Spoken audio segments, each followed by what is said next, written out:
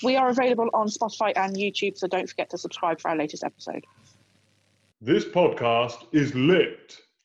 If you have low test scores, I feel bad for you, son. I got 99 problems, but my class ain't one. Hit me!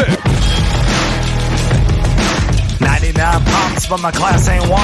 If your test scores are low, I feel bad for you, son. I got 99 problems, but my class ain't one. Welcome to the This Podcast is Lit podcast with me, Mr. Perkins, Mr. Ackroyd. Hello, sir. Hiya, you all right? Miss Ray. Hello, Hello. Miss. Hey. And DJ Zoom. How are you doing, Hello. DJ? Not bad, thank you. Yeah, still loving lockdown? Obviously. Okay, well, to be honest with you, there's only really one place where we can start this week's podcast, and that is in relation to a phenomenally, ridiculously, stupidly brilliant album cover which has been produced by some of our Year 10 students. And it's got Aki Boy on the front, looking rather cool. So, did you like the way you were presented on the album cover? Oh, fantastic. I loved it. I've got to say, I've not laughed that much for a long time. I just thought it was really good. But I like the way, what I really like is the way that, obviously, I am cool, and they've made me look even cooler. If possible. And you're, Mr. Perkins, you're not cool, and they've managed to make you look less cool. Great job, kids. Great job. While we're discussing what they've made us look like, of all the pictures that could have been chosen, they've chosen the one where I dressed up as a dead woman. I'm not entirely sure I'm Where did they find excited that? about this cover. It was from World Book Day. I'm not entirely sure that I'm loving this as much as you two are. I won't You look a lie. bit angry in that picture as well. That's Like you just mean my business. That's just my face, Mr. Ackroyd. Have you heard of resting, you know what face? Oh, yeah. Yeah. And they weren't able to find as daft a picture as Mr. G, were they? I think they got the one from the... Which is from strange, our- because if they'd asked me, I've got hundreds of silly pictures of Mr. Chew. I would have happily shared them. There we go, Year 10 students. If you want to make some silly album pictures of Mr. G, you know where to go. You know They who to don't email. necessarily have to be for the album. They can be for whatever you want to do with them. Your wallpaper at home, your book covers, whatever you want. I'll send them to you. It's fine. Absolutely. It was interesting that they chose Madcon out of all the artists out there, a band famous for the song Begging. I was wondering whether that was in reference to Mr. Ackroyd, who begs for marks every week. I don't think beg it's to for do with marks, Mr. do I? Ackroyd loving that band. I've never heard of the band, to be honest, but I certainly appreciated the sentiment. I thought it was great work. It was There we brilliant. go. Well, we know what song to play every time Mr. Ackroyd begs DJ Zooms for marks in future anyway. DJ Zoom, you'll have to get that lined up ready. Is there a song called Emotional Blackmail? Because I might start using that. Brilliant. Okay then, guys. Well, let's get cracking with this week's podcast.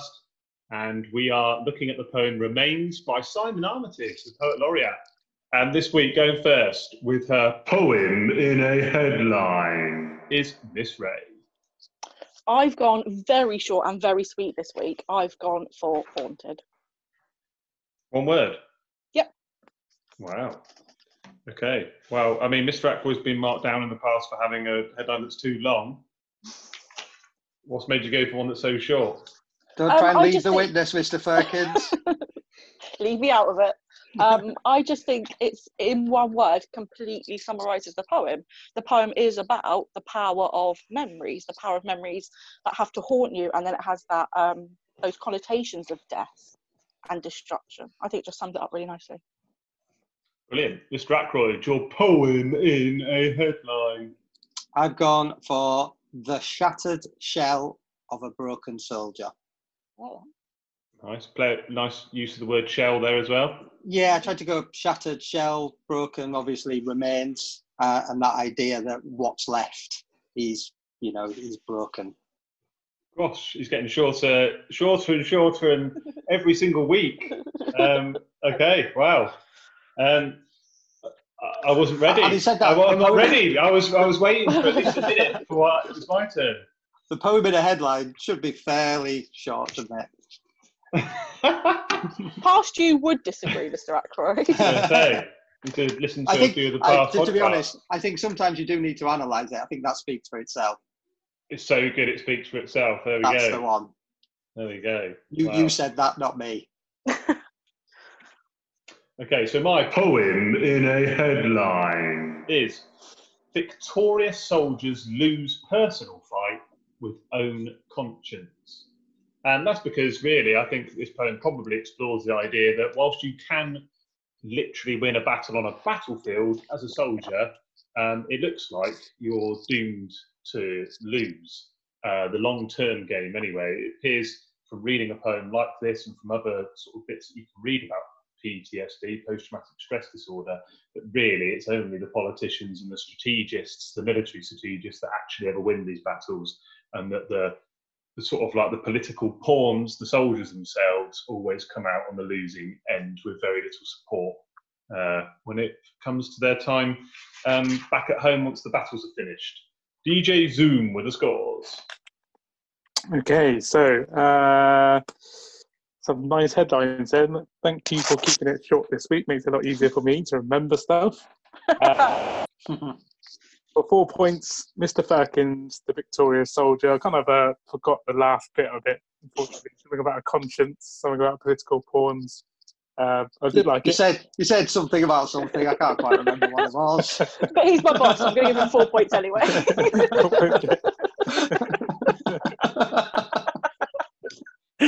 Yeah, okay. And next of also 4 points, Mr. Aykroyd, Satchel Shell of a Broken Soldier. Well explained, very nice. Again, a little bit long for me. Definitely the shortest one, Haunted, very captures the whole poem and the importance of what it actually does. And you can do a lot with such a short word. And I think it's a nice, quick one to remember the poem by. So 5 points to Miss Ray. Looking very handsome today, Mr. Joe. I like your hair.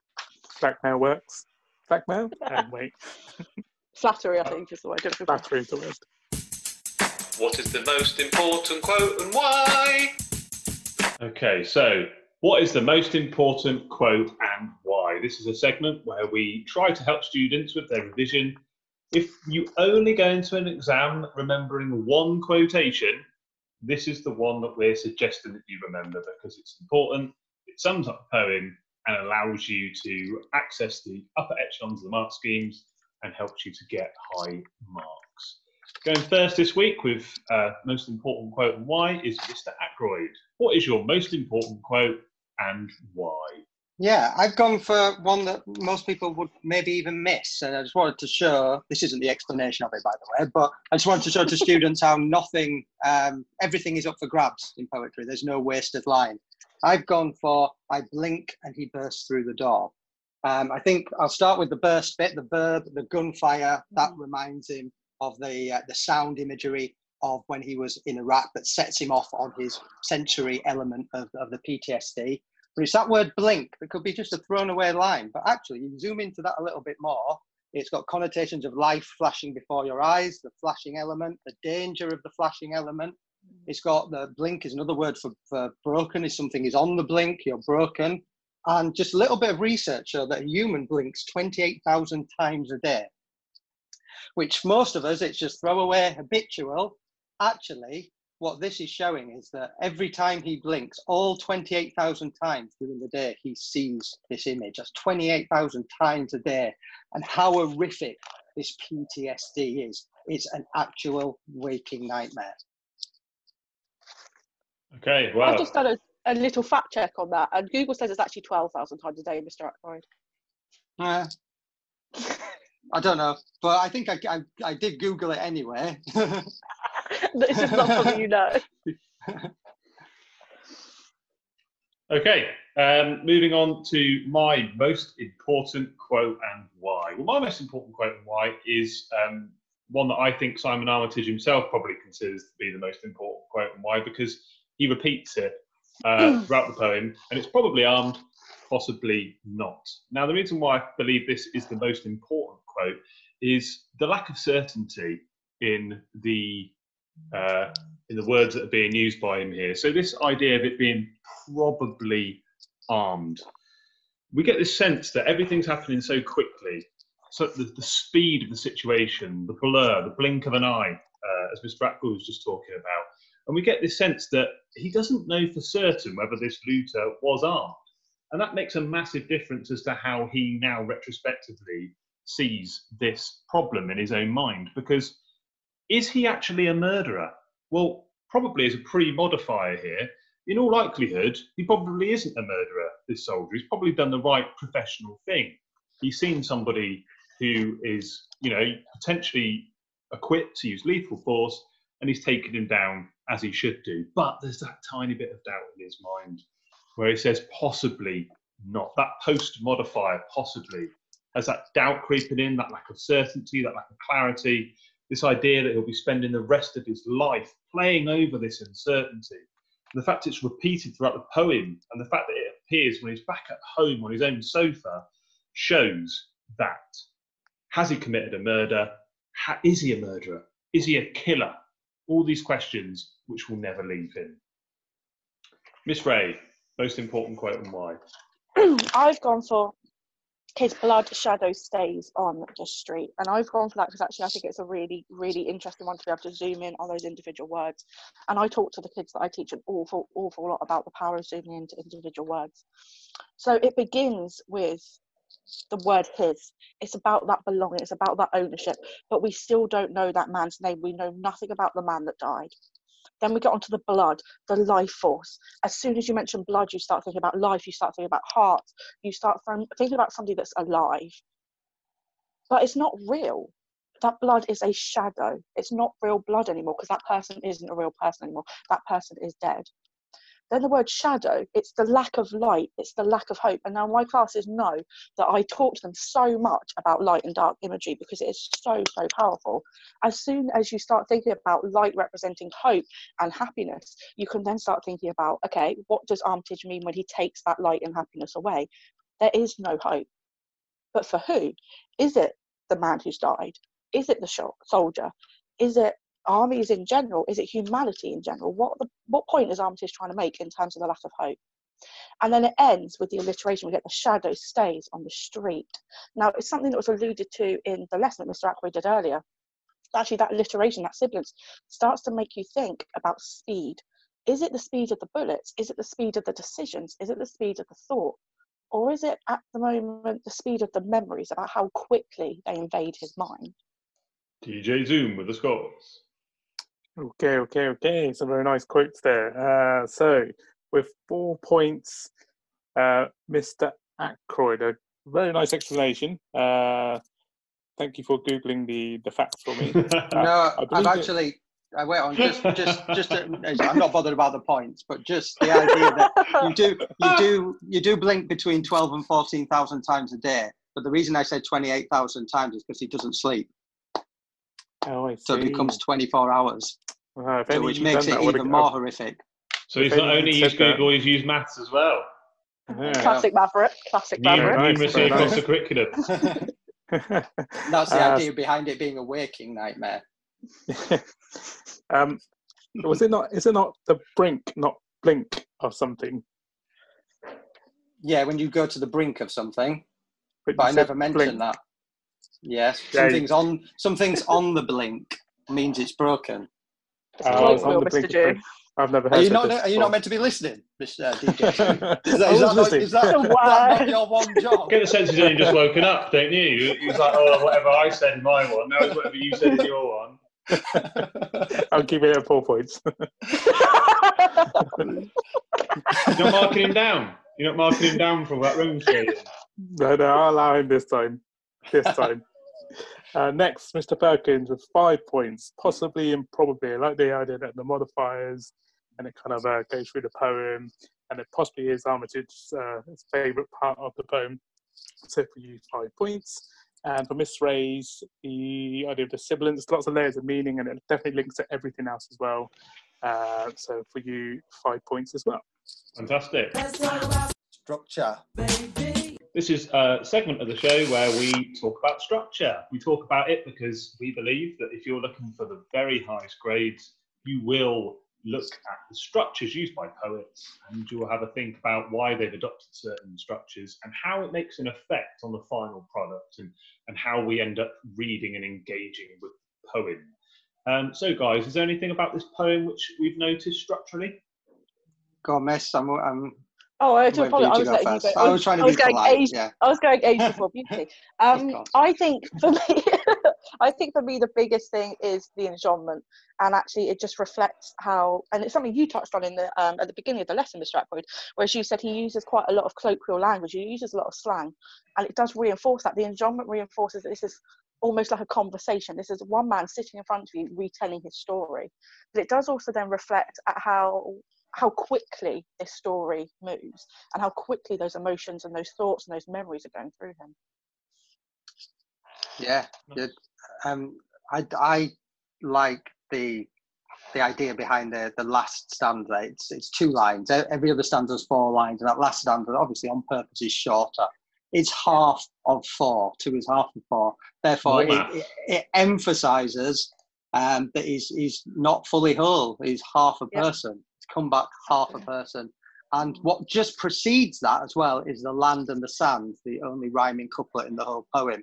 So that link between this soldier at home and what happened in a foreign land is linked by rhyme, and the effect is that the consequences are that he becomes half a person. It's very clever. I think the rhyme, the end rhyme, and the fact it's a masculine rhyme, makes it very inward looking. It makes it very tight. You almost get the impression that the Armitage is just, or the narrator of the poem is just looking in on himself. He's almost like collapsing in on himself. Yeah, and do you know what my favourite bit of the whole lesson, and the students were brilliant in terms of their engagement, but absolutely. I just love it when a student comes up with an idea that that's not even occurred to me. And I think I might have mentioned, I don't know whether you were in on it, Mr. Perkins, when I said this. I don't know whether it occurred to either of you two. What I think it was Isabel said, that she thought it was 2 lines at the end, because basically it comes down to him and the person he killed in the end, those 2 people. And I just thought it was brilliant, because it not even occurred to me. All my analysis, trying to look at things really deeply, students just look back at it, seen this, and come at it from their own angle. Oh, that's great. That's the great thing about being an English teacher, to be fair, isn't it? The fact that every single year we might well be teaching the same poems, but every time we teach a poem, a different class will view things slightly differently. And there might only be little differences here and there, slight nuances, but they make it so worthwhile. And I think that's why we're so happy in our jobs as English teachers, for sure. Let's move on to 5 points for Isabel before we move on. I think 5 points for Isabel. DJ Zoom, what do you reckon? Definitely. 10 points. Absolutely. 10 points. Whoa. 10 points for Isabel. That's if DJ Zoom is listening to that bit anyway.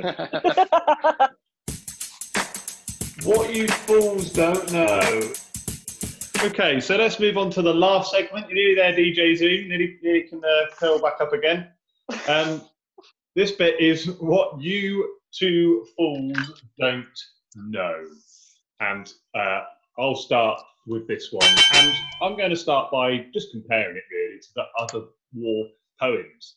A lot of the war poems in this particular cluster, Power and Conflict, are set in the past. This poem set in the past, but more of a not quite so far in the distance. So we're not running over trenches like we are in Bayonet Charge or in Exposure. We're not running into machine gun fire. But I don't think war has moved on when you read this poem. It might not be the same scale. We no longer have 20 million people dying in a single war, but we still have a same lack of dignity and honour in the actual soldiers themselves. It feels like that way anyway. This is the only poem in this cluster where the soldiers don't really...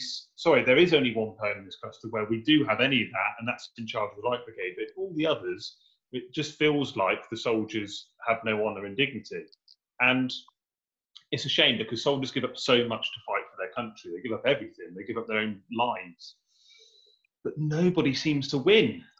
Everybody, the looters, the British soldiers, everybody's losing.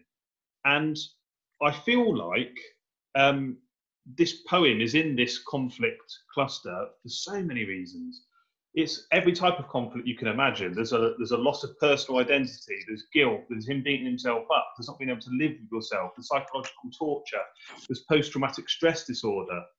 There's a moment, a fleeting moment, a flashing moment that haunts him and his whole life forever. And he turns back to Britain with no help, no support, no counselling, no effective counselling anyway. He's left to his own devices, not being able to differentiate himself between a criminal, a looter, And he looks at himself and he almost can't see the difference. Where is this man's support? Where is his therapy? Where is his counselling? Mental health is something which needs to be spoken about in this country. We need to raise awareness for mental health issues and concerns. And Simon Armitage, the poet, has done a wonderful job in not only raising awareness of mental health in general, but specifically for these soldiers who give up so much and seemingly return back to this country with no help or support whatsoever. Mr. Ackroyd, what you two fools don't know. Yeah, mine has a similar thread in many ways, but I just wanted to say how clever and multi-layered this poem is, and how Armitage controls it like a puppet master. We all know about the allusions to Macbeth, they're pretty obvious. But the biggest allusion in the poem to me is to Wilfred Owen, who we've spoken about in terms of exposure. He, and the way that Wilfred Owen criticised the powers that be whilst raising awareness for the conditions of the soldiers. Very skillful to do that. So when I'm reading it, I empathise with the man. I think he's a decent man in there. You know, I feel for him. Yet there are subtle underlays in this poem where Armitage is calling out the bigger powers that be. Woo! But specifically, the allusion to Wilfred Owen's poem Dulce Decorum Est, translated, "It is sweet and fitting to die for one's country." I can't get away from them. I'm going to give you a few quotes from Dulce Decorum Est in here, and we'll compare them to Remains. There's a sleep, which is obvious. Bloodshod in Dulce Decorum Est, blood shadow. Quick boys in the colloquial language of one of my mates. Jolt in Dulce Decorum Est, stunned in Remains. Smothering in Dulce Decorum Est, smothered in Remains. Wagon in Dulce Decorum Est, lorry in Remains. And the obvious ones of blood. And this quote, "In my dreams, before my helpless sight, he plunges at me, guttering and choking," from Dulce Decorum Est. Even in that poem, he's replaying the dreams. And what makes this even more impressive is we know Wilfred Owen had shell shock. And what he's saying is, like what Mr. Firkin said, 100 years later, soldiers are being plunged into this nightmare, still suffering from PTSD. But what Armitage does here really is makes a wider point that 100 years later, these wars are ultimately self-defeating because you're sending, the powers that be are sending men over to other countries and they're coming back broken. That is self-defeating because they are damaging the country they are coming back to, and the sickness comes back to the countries who, with all what we're left with is the guilt and the shame of an invader. Nice work. Miss Ray, what you two fools don't know. Well, I've taken a slightly different route, and I've gone for a little bit of a slightly deeper language analytical route. And I want to talk about Armitage's use of polysyndetism. And I'm not particularly good at saying that, so I'm never going to say that again. But it's the idea that actually you use coordinating conjunctions in a sentence. You might use and, or but, or to suggest that the clauses in the sentence are of equal importance. And I'll zoom in on two instances when he does that and talk about why in a moment. But for me, that is the whole crux of the poem. He spends the entire poem with a dilemma. It's him, and he's trying to work out whether what he did was right. He is trying to work out whether his conscience or what he was being told to do is right. And I think that's quite interesting in terms of the idea about how it links to a power and conflict cluster, because the power has been taken away from him. By following orders, he has had the power taken away from him. And the conflict between what he believes in and the orders that he was given and his own conscience are really, really prevalent. So we get the quotes, myself and somebody else and somebody else. So it's done to suggest that he didn't act alone. And it's definitely something that Mr. Ackroyd was mentioning in his lesson. It also starts to think about, actually, are all of those soldiers equally guilty? So that's the first time we see that. But then when we move slightly on, and it was Mr. Firkins, it was the slightly alternative version of Mr. Firkins's quote from earlier. He says, and he's probably armed and possibly not. It's that additional and in the second time we hear that quote. That means that it takes longer to say. It's not quite as short as it was before. It adds more weight to the possibly not. It's almost like by being at home, he's had time to think about it. He's had time to reminisce and reflect on what it was. And actually, has he come to the decision that maybe he wasn't armed? Is he now thinking, actually, I don't think he was armed? But what has changed? Is it the guilt? Is he sitting at home safely, and that's given him guilt, the fact that he's got home safely and this man obviously doesn't get home safely? Or is his memory kind of adjusting and not being particularly reliable? Now, obviously, we don't know that, but it comes back to that idea that Armitage sets up a dilemma, and he sets up that idea that there are two things in conflict here: your human instinct to survive, and then the orders that the poem, the narrator of the poem is being given. Those are the two main conflicts. Fantastic. Thank you very much, guys. Good analysis this week. Thank you. DJ Zoom with the scores. Very nice. Very impressive analysis there, Miss Ray. So he was listening. I was definitely listening there. With 8 points, Mr. Firkins. Very nice idea. The idea there's a lack of dignity. I like how it links back to the other poems as well. Very nicely explained.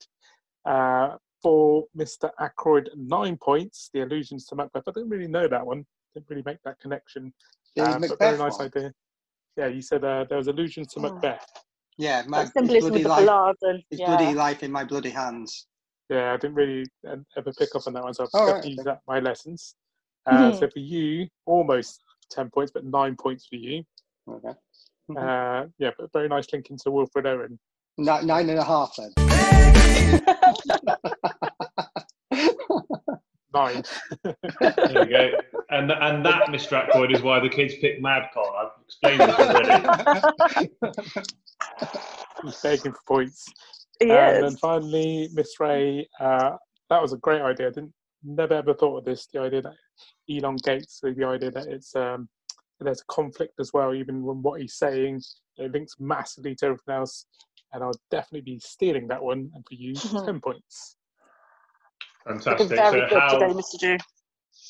I think as well. I think that just going on from that, I think that is a good one. That the extra and the way that you analyse that. I want to hear Miss Ray explain what that's called again. It redeems. It redeems him. It redeems him almost as a good man in my eyes. I'm not saying he is a good man because he's killed someone, but that he's thinking back on it, and that's what makes him a good man in a way. He's admitted his guilt. He's admitted that he is guilty for doing something wrong.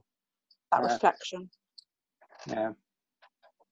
Absolutely. Okay then, so DJ Zoom with the final leaderboard. The final leaderboard is thus. Joint second place this week is Mr. Firkins and Mr. Ackroyd with 17 points. I thought I had 17 and a half. Begging. 9, almost 10. 9.5. And our runaway winner with maximum points, Miss Ray, 20 points. 20 points, is that full marks? Flattery gets you everywhere, guys. You just need to be nice to Mr. Jew. Well done, Miss Ray. Oh, that felt painful, Mr. Ackroyd. No, I think I always give credit where credit's due. You didn't say that after Mr. Firkins got full marks. That's interesting. No, because credit wasn't due there. So you think this is a better full marks than my full marks? I would say so, yes. I would like to remove myself from the group chat for the next week because I don't think I'm going to start with Mr. Ackroyd. I think Miss Ray did deserve that. I think she did some good analysis there. Some good analysis, some excellent begging. Definitely deserve full marks. She did call you handsome as well, I noticed at one point, DJ. I did it 3 times. I did it 3 times. I have no shame. Yeah, he certainly was listening to that bit anyway. It's the nicest thing I've ever said to him. Okay then, guys. Well, thanks for another good podcast. This has been The Maverick, the DJ, the Brains, and me, Mr. Firkins. For now, goodbye all. Bye. Bye.